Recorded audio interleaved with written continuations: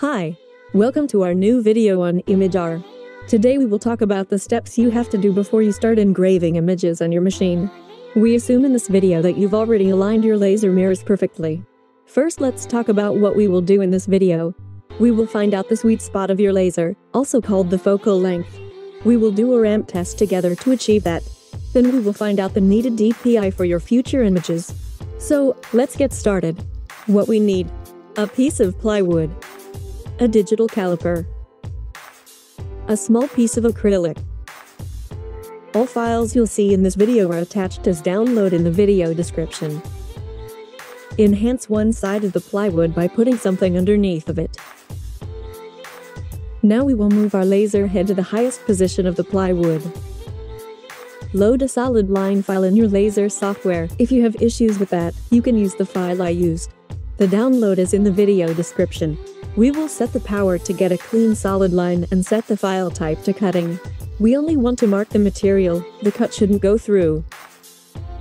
As you see, the line is at the beginning and at the end very bright, while it is pretty sharp at one point. Let's mark this point. Now we will extend that line so it is easier to measure. Move the head directly over the line. Now we will measure the distance from our head to the sharpest point of the line.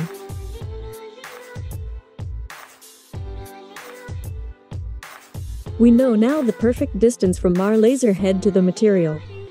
So, let's lay down a plywood flat on our table. Adjust your table height to the laser head with the measurements we achieved before. I created a small ruler, which you can put between the nozzle and the material. Remember the number on the ruler where it fitted perfectly for you. For me it is on 6 mm. You can download the ruler as well, link in description. This is now your perfect height from laser head to the material. We will use this distance now for every engraving in future. We can remove the wood and put our clear acrylic piece underneath.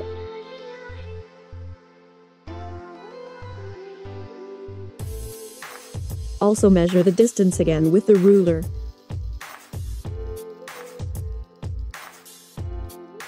Now we give one pulse to create a small dot on the acrylic. We will use our caliper to measure this dot as good as possible. Make sure to measure it on the backside, since the entry angle is always bigger than the current dot. For me, it is 0.1 mm. In the table on ImageR scan gap and DPI we can see that we have to use 254 DPI for 0.1 mm. Now we finally know our needed DPI. So, we can now try our first image. Place the wood. Measure the distance as usual with our ruler. Let's start the image.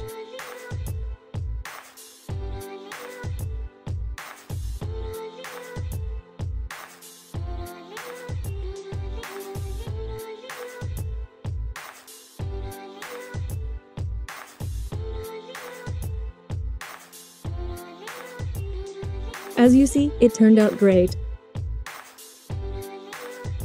Let's make a simple image holder.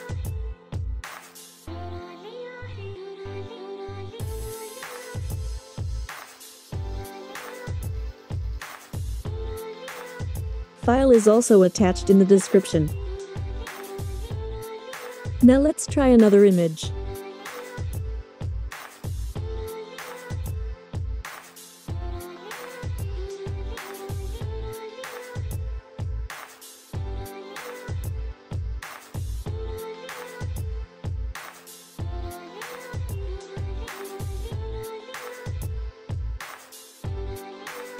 Both of the images turned out awesome. You can see the final results at the end of the video.